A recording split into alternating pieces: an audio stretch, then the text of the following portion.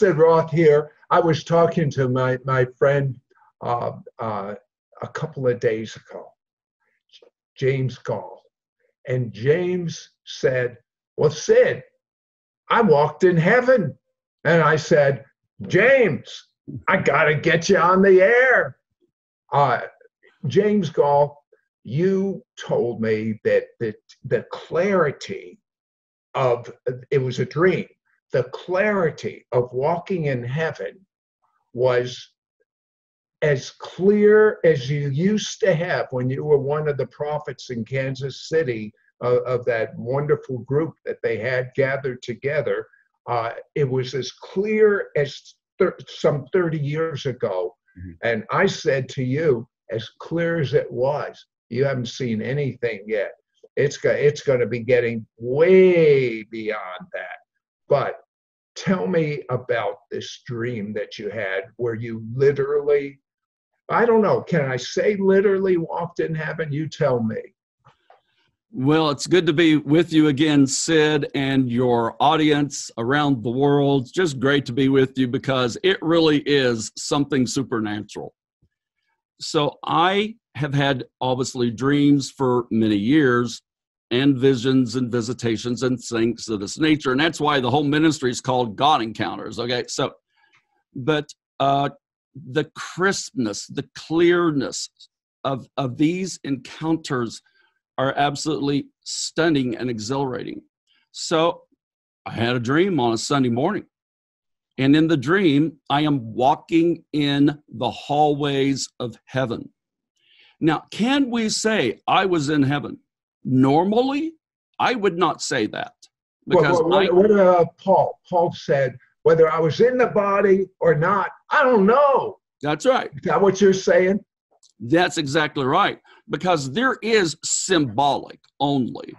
And then there is more rare, where it is actually happening.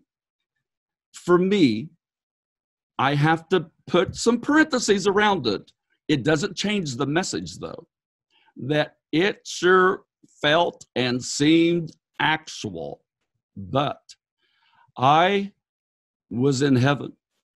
I was walking in heaven. I was taken into a great hall, and it was a hallway, and my guide was the faceless man. In other words, my guide was the Holy Spirit himself. And he starts walking me, going before me, through this hall of champions of the faith. And I could look at them on this side and on that side, and some of them I recognized by pictures, and some of them my knower knew, and then some of them were people I've known literally in my lifetime. I'm walking in heaven down the hallway. By the way, you know, the Hebrews chapter 11 talks about the hall of faith. Right. I think I was experiencing this. I'm walking down this hallway of the heroes of faith. I knew that William and Catherine Booth were there. I saw people who had birthed movements of the Holy Spirit. I saw William Seymour, the one-eyed black preacher from Azusa Street. I saw him in that hallway of heaven. I saw John Wesley, which I come from a Wesleyan background. I saw him.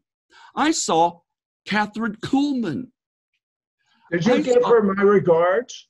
Well, I didn't, but if I see her again, I'll think about it, okay? I mean, I was honored, humbled, going like, what's really going on? That I knew just to keep following my guide, my leader, the Holy Spirit. He's taking me down this hallway, and as I did, they would stand up and they were applauding. And I'm going, what's going on?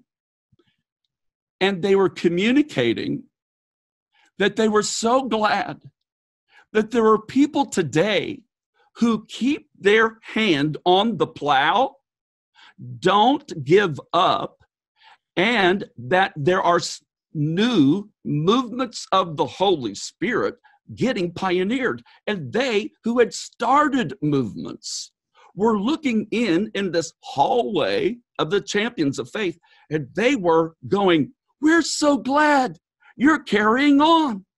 We're so glad you didn't quit. We're so glad. Keep going. They were cheering me. Said they were cheering me not to stop, but to keep, listen to this word, it's going to get really important, keep moving forward. So I keep moving forward. Now my gaze catches someone. This was a person I knew back in Kansas City who is with the Lord. This man had actually performed the wedding ceremony of my wife and I. I learned to prophesy from this man from the charismatic movement. But later in life, he had gotten cross-current with the prophetic movement. And he ended up becoming a persecutor. Said, hey, you know a lot of church history, right? Unfortunately, history repeats too. and positive and negative.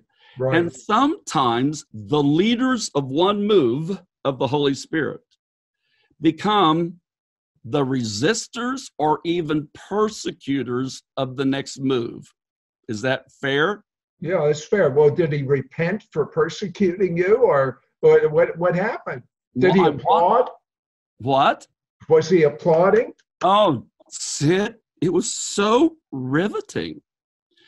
Yeah, I got to give you a background. I released 8 declarations for the year 5780 and beyond, the Hebrew year, and 2020 civil calendar and beyond.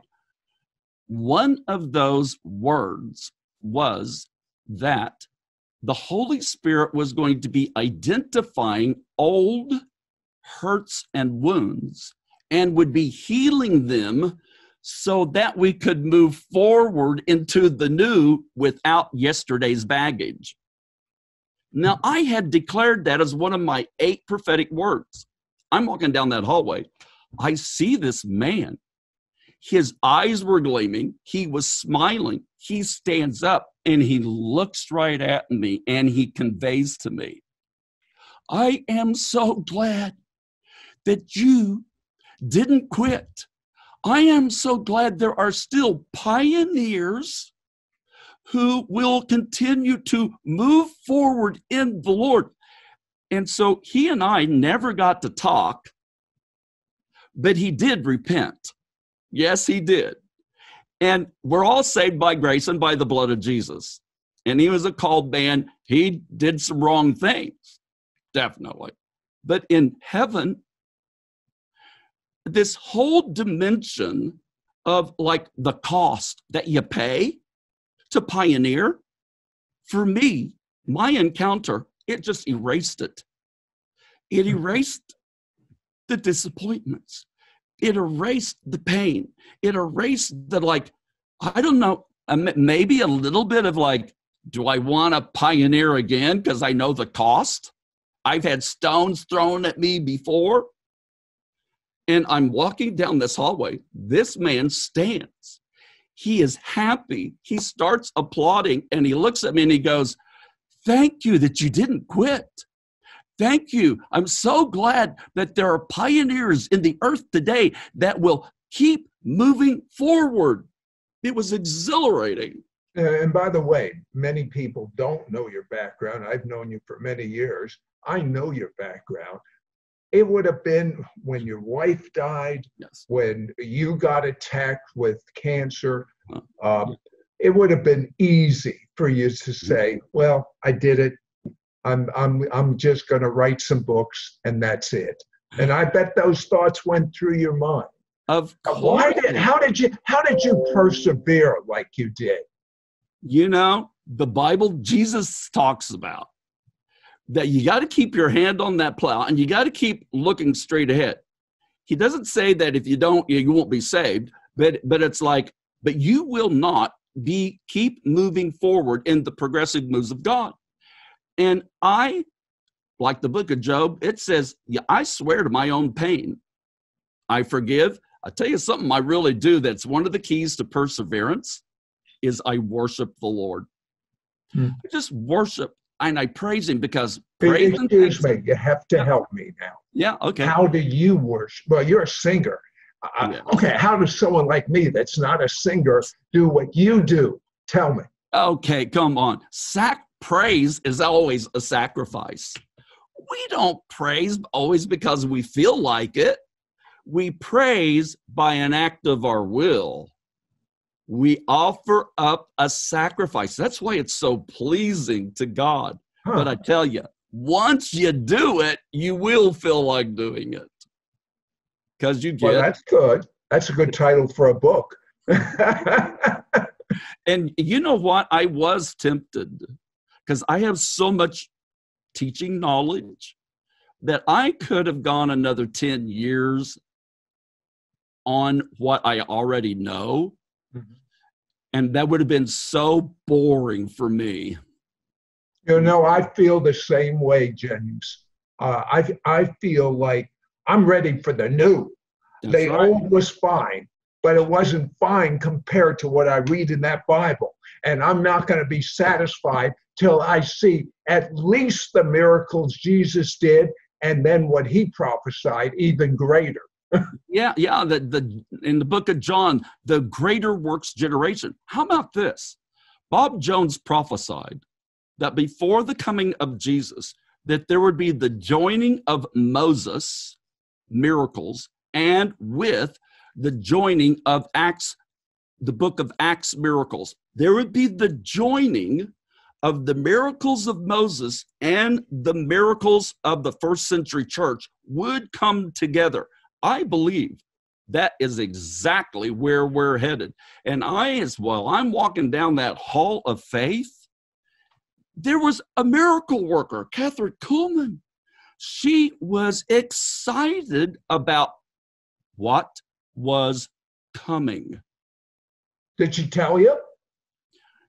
She didn't, but later in this experience, I was spoken to about this.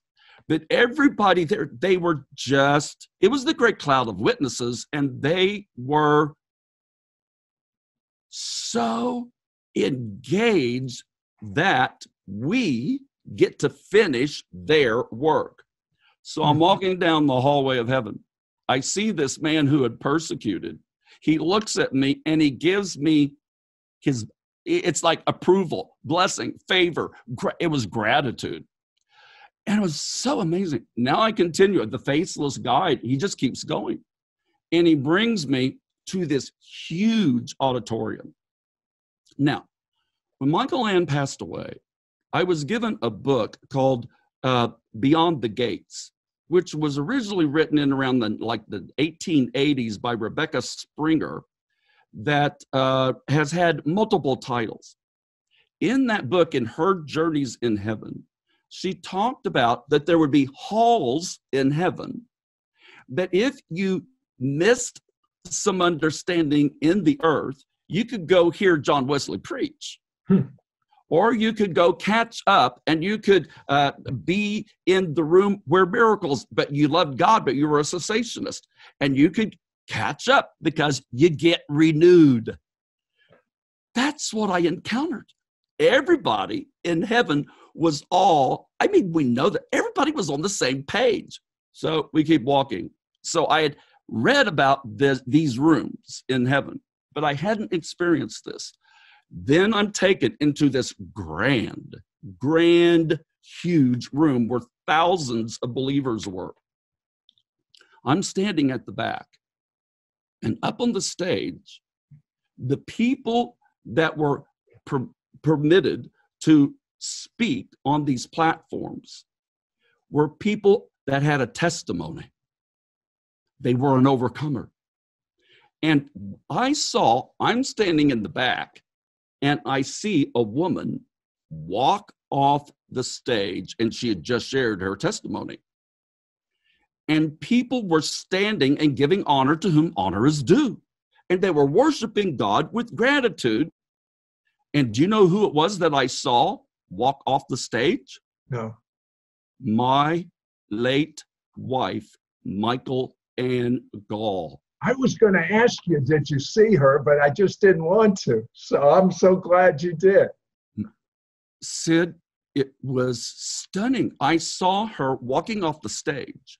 She had just presented her testimony about women in ministry and women in leadership, because in the earth realm, a lot of people didn't believe in it. And we had some stones cast at us on that one. But she just shared her narrative, her testimony of becoming empowered by the Holy Spirit to be a woman in ministry and a woman in leadership. And she walks off the stage and people are applauding. And it was, something that was actually really personal about this. This happened right on what would have been our wedding anniversary. And heaven knows, I walked in heaven.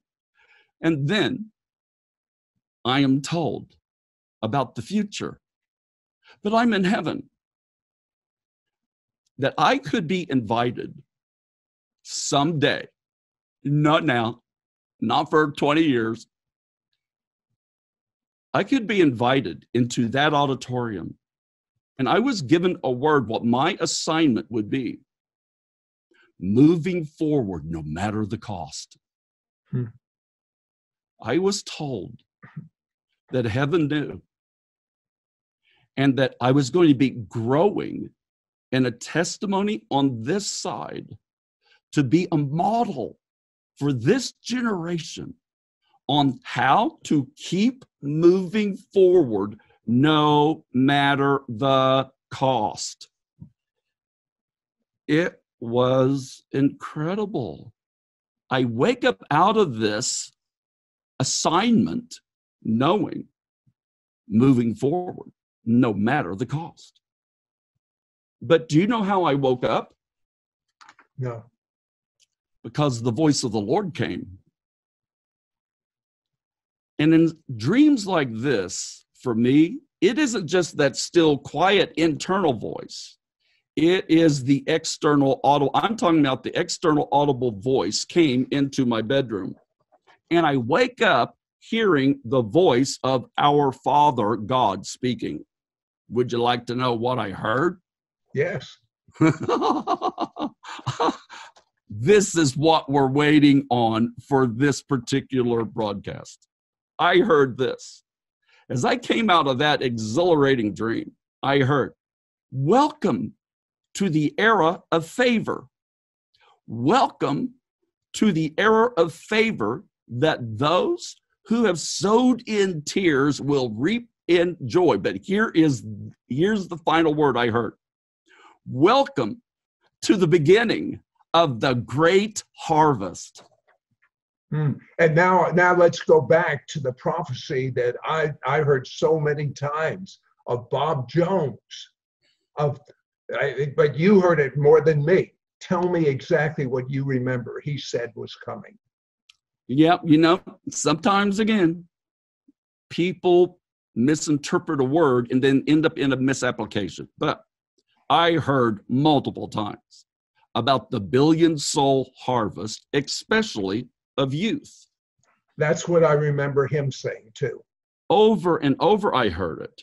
There will be a billion-soul, the great harvest, a billion-soul harvest, especially of youth. Now, when he first started talking about this years ago, around 1983, I believe, he gave 3 signs that would happen to people to know that this is going to begin. Would you like to hear a little about that? Go for it. Go for it. The way I remember and the way I have rehearsed this with people who were present, there are 3 things. Bob said that one of the signs would be that in the United States, that homosexuality would be legalized and same-sex marriage would be approved. That could never happen in the U.S. Yeah, well, that was 1983. What I'm saying I is, know. in '83, that's what people thought. But listen to the next one. It is more off the wall. He said, there will be a pill perfected to create an abortion by a pill. He even knew where it would come from.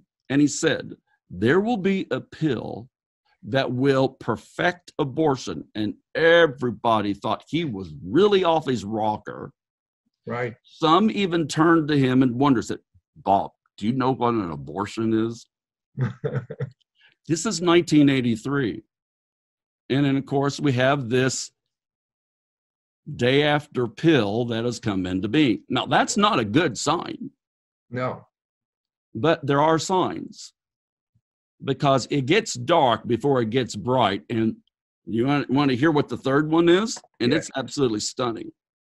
He said that there would be people in China watching 24/7, 365 worship on unplugged television sets on their wrist. You mean something like this? And something like this. A smartwatch. The words he used were crazy. He said, there will be workers in the rice fields in China who will be watching unplugged television sets on their wrist. I mean, I wonder how in the world he even got those words to describe something like this. Yeah, our entire network is on the wrist all over the world now. So on the cell phone.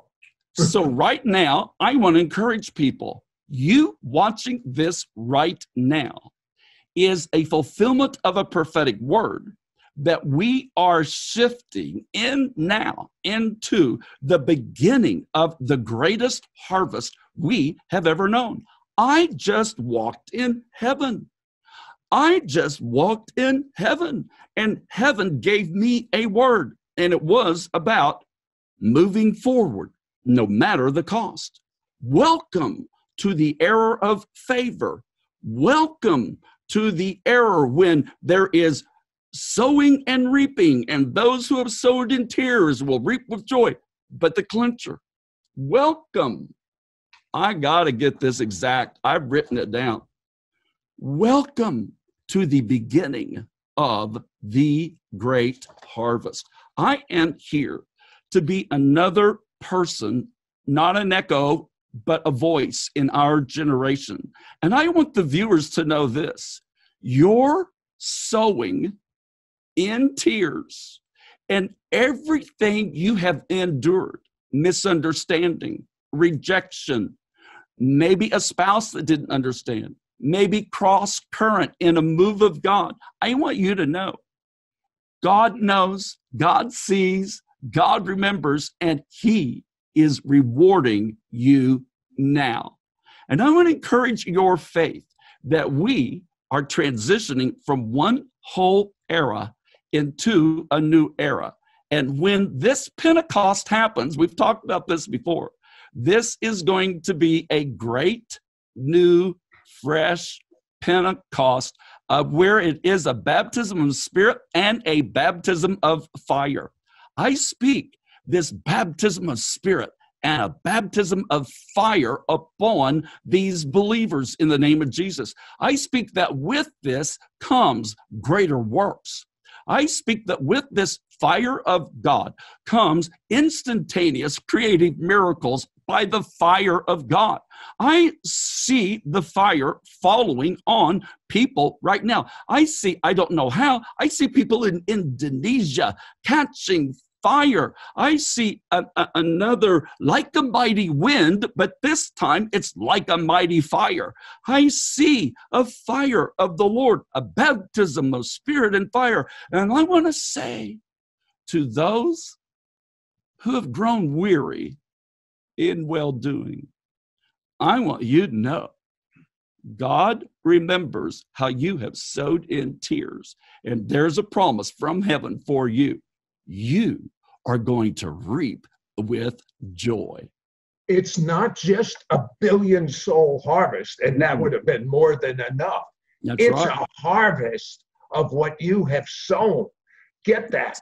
It's the harvest of everything you have sown coming back, pressed down, good measure, overflowing. I'm going to tell you, God gave me a word that ties in just a little bit. And here's the phrase. I've never heard this before.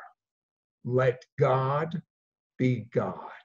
Mm-hmm. Stop worrying. Mm-hmm. Stop living in the past.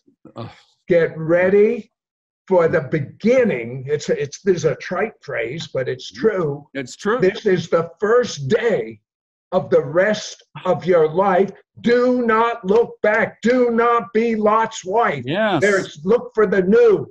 The old was fine, but the old is stale manna now. That's Look right. for the new, because it's yours. And if you are depressed, worried, in fear, don't know what you're going to do next, that's the word for you. Let God be God. James, one more word from you. Okay, when I came out of that dream and I hear these words, the Holy Spirit started talking to me. And he said, you've been really good at casting the macro vision, the big vision. But he challenged me. He said, you're not just supposed to proclaim it. You're supposed to be in the middle of it. And I want to make every great macro vision a micro vision for every individual person. So I speak into the macro vision of the glory of the Lord are going to cover the earth as the waters covers the seas. I speak to the big vision of the great harvest. And I say, you are not forgotten, but you are chosen for such a time as this. And as a matter of fact, two things I want to pray. I want to pray first that you have experiential knowledge of God. The head knowledge, that's the first step. The saying a prayer after someone and going to a nice church, that's just putting your feet in the water. The whole purpose of your walk with the Messiah is not for me or James to have experiential knowledge, but for you to have experiential knowledge. I want to pray a prayer. I want you to mean it to the best of your ability. I want you to pray this out loud right after me. Please repeat. Dear God, I'm a sinner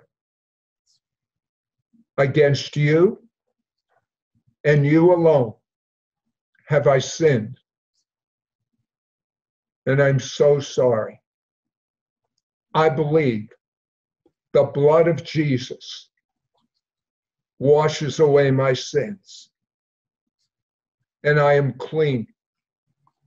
And now that I am clean, I ask Jesus to not just be my Savior, but be my Lord, wherever it takes me. Lord Jesus, come inside. Yes. Give me the experience I need with you. Yes. And I refuse to look back. Mm-hmm. I am excited about the great harvest that has begun in my life and for the world. And now, James, I want you to lift holy hands to God. And I am lifting holy hands to God. And I'm going to start the prayer, and I want you to end it for the greater glory, the global glory, to come upon these people that are watching, viewing right now, miracles to transpire, hips to be healed, backs to be healed, necks to be healed, ears open, not just in the natural, but in the supernatural. I pray that the glory that has been prophesied by Bob Jones in heaven, so many of the saints, they were not here to see it, but they're watching right now, according to James, what he saw, and according to the book of Hebrews, they are watching right now. I pray, oh God, that that glory come upon each person, and that we walk in instant repentance, instant love, instant forgiveness. More, Lord. Yes, Lord. More of the glory than we've ever experienced, and healing, physical healing, blood diseases from the top of our head to the bottom of our toes, blood pressure, normal in Yeshua. That's Jesus' name. Amen. And I just see someone, it's like their sinuses are actually draining right now. And you're actually experiencing like just, dripping. Well, you just got delivered of allergies. And I take authority over any spirit that is behind allergies, and we rebuke you in the name of Jesus. And I see right now a mass deliverance happening from the spirit of fear. And we say no, because God has not given us a spirit of fear, but power and love and a sound mind. So we take authority over that panic attack.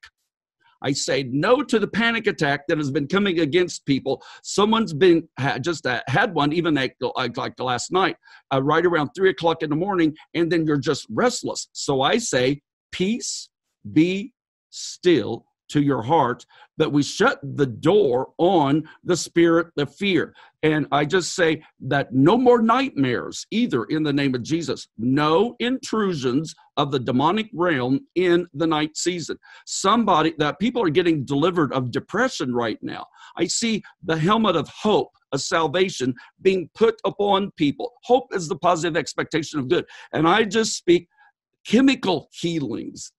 I speak chemical healings and over depression in the name of Jesus. We cast off the spirit of fainting. We cast off the garment of heaviness, and we put on the garment of praise. So we praise you, Lord. We thank you, God. We love you, Lord of hosts. Now I speak over your lives, and I say over to you, you are here for such a time as this. And I speak over Egypt. There will be the greatest move of God that the nation of Egypt has ever known. I say to the descendants of Hagar, you are not forsaken. I say that there will be a great turning. There will be a great mystery. It will be a part of what is going to make the Jewish people jealous, is even because of a move of God in part that's going to happen in Egypt in the name of Jesus. So I just speak that, and I just release that, and I declare that we are transitioning into the new. We thank God for the past, but we shift into the era.